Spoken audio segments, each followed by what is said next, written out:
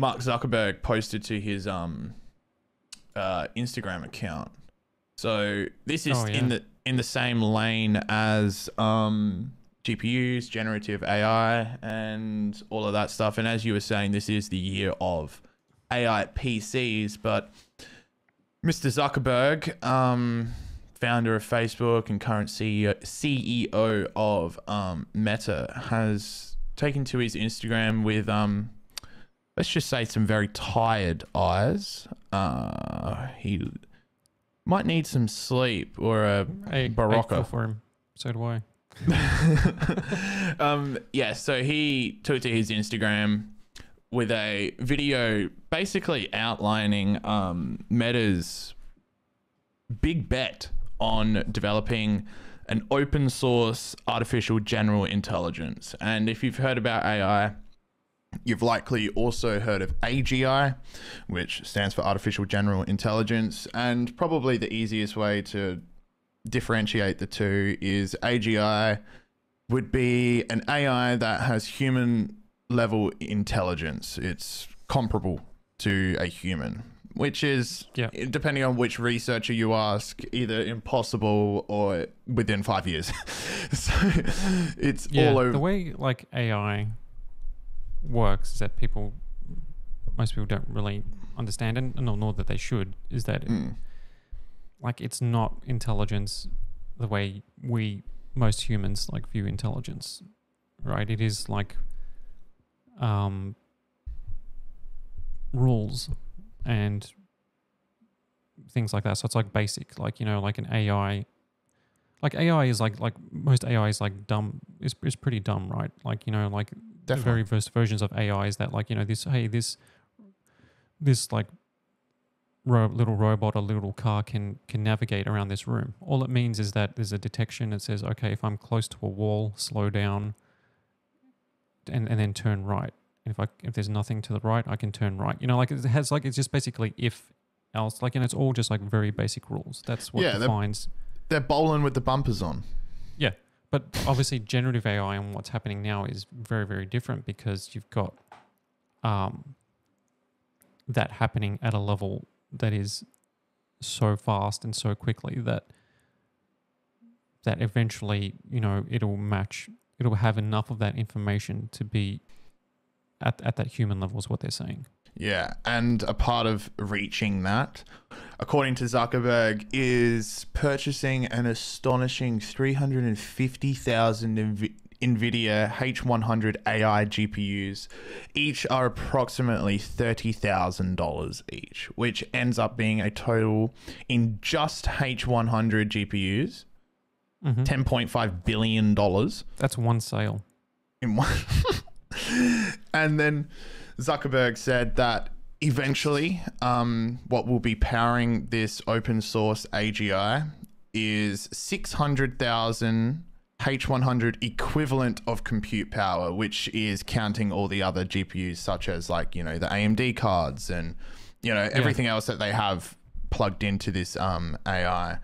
Now, what I wanted to talk about was that is a lot of GPUs, but also the fact that they want to open source the AGI. Now, some researchers, Dame Wendy Hall, a computer scientist at the University of Southampton in England, said it's so irresponsible for the company to suggest, end quote, open sourcing the AI, because if it was to get into the wrong hands, it could result in a great deal of harm.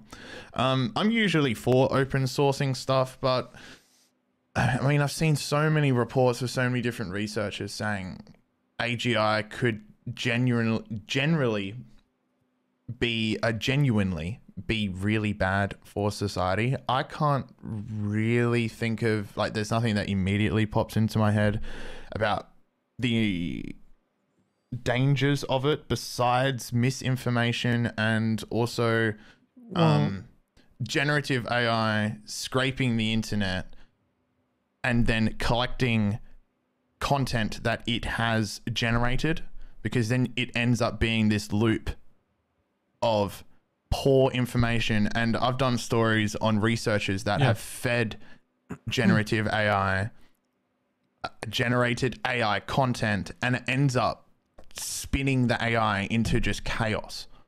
Yeah, like it's very easy to detect and for it to mess up currently. And like there's examples I was reading the other day of like multiple generative AI like content creation thingos now scrambling to hire writers to go through all this AI content to have like AI editors to be able to basically edit. So all they're doing is just like, instead of being hired as copywriters, they're being hired as copy editors for AI generated content. Yeah, it's going to be a strange thing. And like I said, I'm mostly for open sourcing basically any software. Usually it ends up being way better. We use OBS to record this podcast, and that's open source. And like, if you have a problem or you want to use OBS in a weird way, post to the forums and give them a few months and there's a fix that comes out. That's the beauty of open sourcing stuff. I don't know how that's going to work with AI though. But like, I can see where the danger is, right? Like if you're looking at a open source AGI that could be deployed by any corporation or government body or military in the world to run systems, to run and make decisions. Yeah, without oversight, without any sort of international, like body like the UN, like a governing body or something like that. Like, that's the danger, because if you don't have oversight to something that you technically don't have full control over. Let's say you hand over the keys to an AGI to manage all nuclear reactors. Right? And there's an issue with one. This is just hypothetical. There's an issue with one, so it decides to shut down everything in the country as a safety measure, right? And this is not the thing causing like intentional harm. It's like it's trying to protect everyone. So it's like, no, all power's off. It's just we found this one error and we don't understand what the problem is. We're going to shut down everything, and then you just cause economic chaos. Yeah, because like an unintended system is like something that you didn't expect. Like like that's the thing, is like if you don't know what the outcome is, if you don't have control over the outcome, then it's potentially dangerous. And we're talking about like software or open source thingos. It's open source, but it doesn't do anything on its own. You mold it, you run it, you control it. Yeah, it could really be.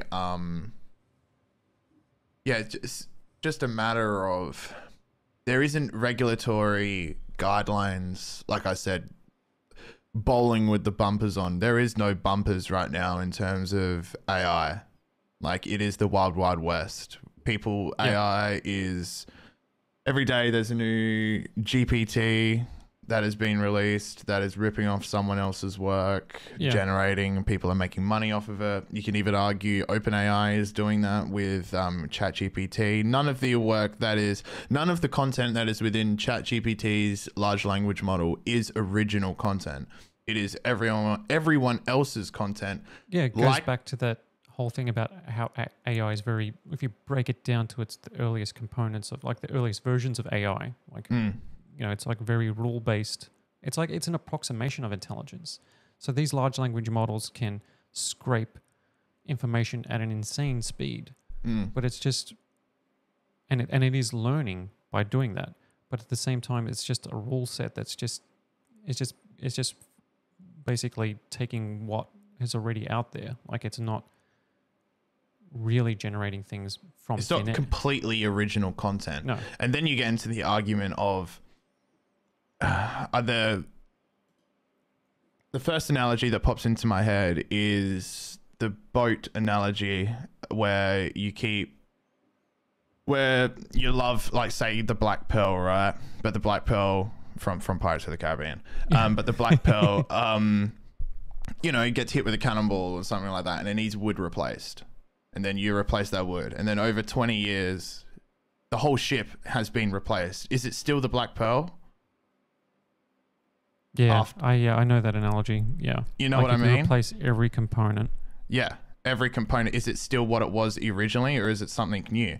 The same thing is happening with the AI. They're just they're putting different bits of information in to form something that they say is new. That is new. Yeah, I agree. It's not. Like, I agree with that as well, because it's kind of like, this is a tangent, but because like I do music production, it's kind of like remixing, right? Yeah. Like remixing is an art form. Like, let's say like, you know, a good remix that a producer makes of a track, it's like reinterpreting something. Like, yeah, it's using samples. Like, it's like with the music, like using samples from this or that to make something new. Like, I've done it heaps of times. Like, it's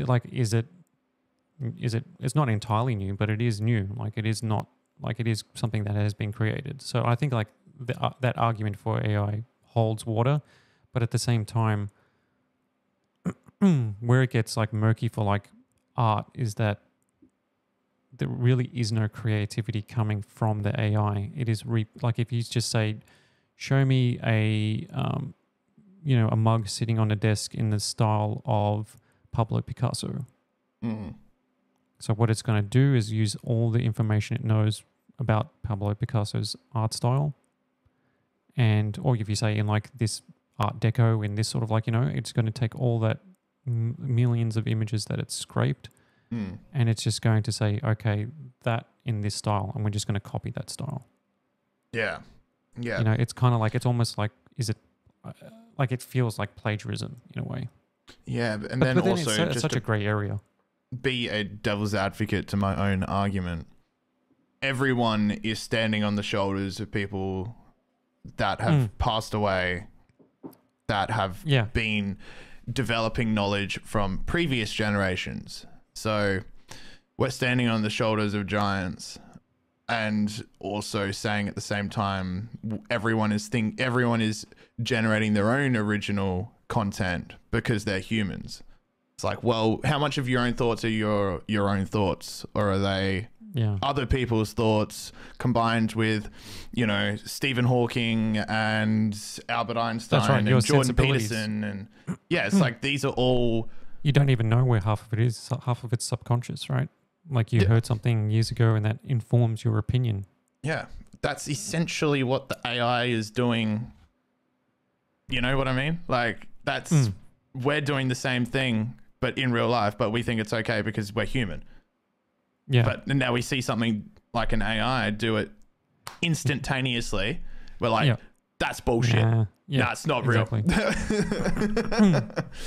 Anyway, that's a bit of AI talk. It is the wild, wild west. The biggest takeaway from this story, I suppose, about Mark Zuckerberg is the absurd amount of GPUs that he's buying to definitely to fuel this AGI, and also the fact that there is hardly any regulatory, if none at all, guidelines put in place for technology such as this, and AI is moving too fast for regulators to come in. So yeah, we're just gonna have to wait and see, and hopefully Skynet doesn't come out.